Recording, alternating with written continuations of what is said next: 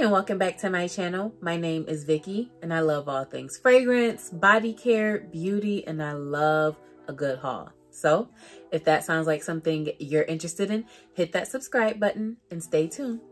If you're interested in my review on the Forever Mood and Sol de Janeiro candles, then just keep on watching. Okay, so let's get into this. I'm going to be reviewing a couple of these candles because I feel like the next time I would probably mention them will be in an empties video. So I kind of wanted to touch on them before then. In the event any of you were interested in purchasing these items and wanted someone else's opinion on them. So the first item up is my Sol de Janeiro Cheirosa 62 candle. Let's see, it's Cheirosa. I think I keep saying Cheirosa. It's Cheirosa, but it's the Bum Bum Cream scent. And this is what the candle looks like. So I did purchase 2 of these candles. So this is the other one. This is what it looks like. And it is an 8-ounce candle and it has that pistachio and caramel scent. So I'm only able to show what it looks like unlit because I have 2 of them. So here is what it looks like fresh out the packaging. And it smells pretty identical to the Bum Bum Cream when it's cold. But that's pretty much the only time I smell the Bum Bum Cream scent, which is unfortunate because these candles retail for $42 and we don't love that when the candle doesn't perform. Now, I'm okay with spending money on things that I like, things that, especially when it performs well. Like we all know, especially since recently I just bought, fragrances and a lot of them don't perform that well, but they smell good. So, I mean, we all bite the bullet on that. And I guess candles are no different, but I feel like for a candle at least, I feel like the money's gone quicker because once it's burned, that's it. As opposed to a perfume, even if it doesn't perform well, you still have more time with it, if that makes sense. I just felt like for $42, I think I did get 20% off, but either way, for that price, I felt like I needed more of that Bum Bum Cream scent and I didn't get much of that at all. I feel like the candle was a very soft and light scent. And it doesn't actually burn all the way down. It did get a little sooty, as you can see around the edges. So I'm not sure if you can tell, but that black part is what the wick is in. So it can't burn past where it's at now.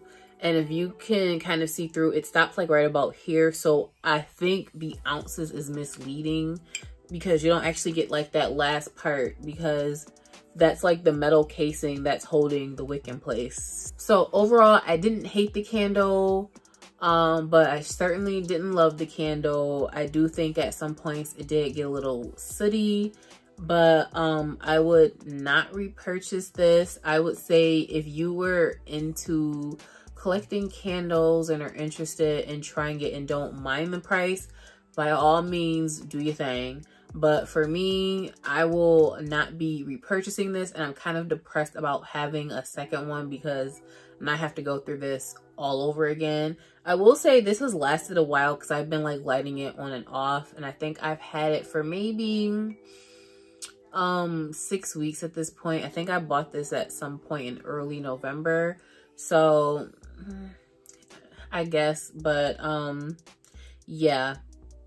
This wasn't really for me. I just wish it had a better scent to the candle when it's burning because it doesn't smell like Bum Bum Cream to me when it's burning. And I think that's unfortunate because a lot of us love that Bum Bum Cream scent. So, whatever. So next are my Forever Mood candles. And the first one I have is Caked Up. And I think that's like a mauve color. And there are not any notes listed on here. So I need to pull up my Sephora app.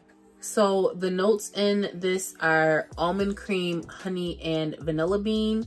And I was actually lighting it like at the same time with my Sol de Janeiro candle, because I felt like they had a similar vibe going when lit. So I just felt like together, I guess they kind of worked out. And this one is not finished. Ooh, it's a little. So this candle I'm still working on. It's not finished yet. It's like probably down here right now. And I like them on and off. I do have a wick cutter now, so I do trim the wick before each time I light it. And it's a soft scent. My friend came by and I had it lit and she said that she couldn't really smell anything and she was standing right by it. So that's also unfortunate, especially since there's so much hype around the Forever Mood line. I don't know about all the rest of the Forever Mood candles. I just know about the two I have. And Caked Up, it smells okay. It's a light scent. But I feel like some candles you can buy from Walmart for like $3 or $4 and you'll get a better scent throw. But that's just me and my own personal uneducated about candles opinion. So not a bad candle, not a bad scent. I just wish it had a better scent throw. So again, I'm not gonna, you know, outright tell you not to buy the Forever Mood candles if you're interested in trying them, but I will recommend you, if you're gonna buy them on sale, because I bought these when they were, you know, Sephora had the 20% off. So that's when I picked them up. And I'm not sure if I would repurchase Caked Up. And my last candle here is Left on Red. So it's this pretty lilac color, which you probably can't tell through my camera. And the notes in here are tropical fruit, coconut, and caramel. And this one, I like the scent a lot better in here than in Caked Up. You see it's got kind of sooty on that side.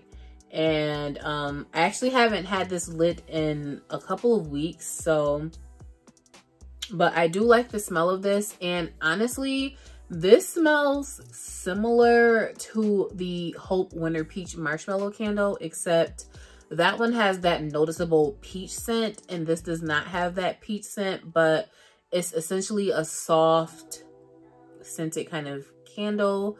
So I do plan to have these two lit together. Once I light it, I'll probably try that tomorrow. Hopefully I'll do that before I start editing this video so that I can like leave a review on how they perform together. Of my two Forever Mood candles, I do prefer Left on Red over Caked Up. So that's my own opinion, but it really does depend on your scent profile as far as candles go.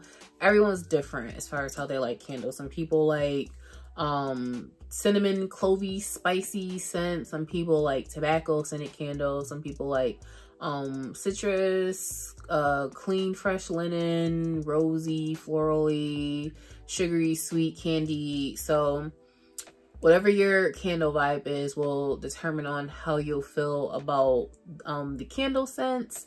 Overall, I think the Forever Mood candles are worth a try, you know, if you're interested in trying them out. I know that Sephora has that sample set that has 4 of them that are smaller than this size, and you can try that out. And with them being smaller, you'll go through them quicker.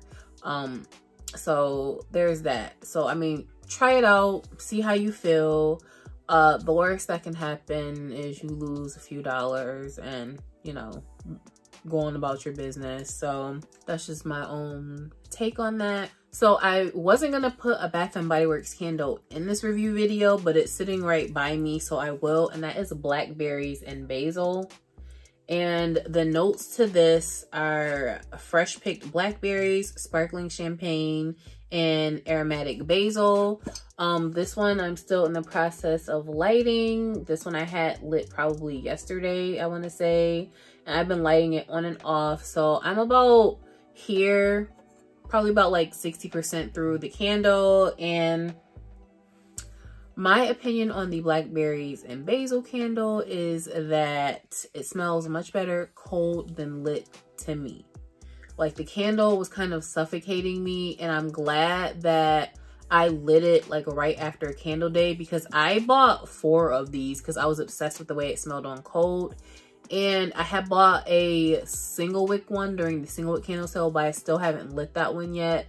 And had I have lit that, I wouldn't have purchased these during candle day.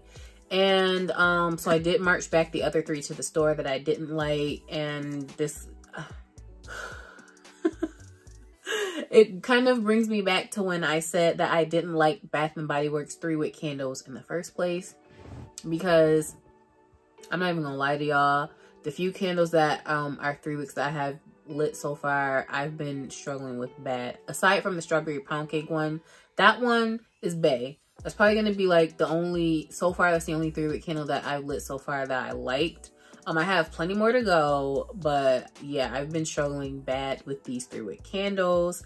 So considering all the trauma I went through on candle day, and for some of these candles to not give what I need for them to have gave, okay, I don't know. But I mean, if you like the Blackberries and Basil candle, I love that for you. I don't love that for me, because I felt like it was suffocating me, and I just, you know, I'm lighting it just so that I can get through it, because when I spend my money on something and I don't like it, I still try to force myself to at least use it, you know. So that is my little review on my candles so far.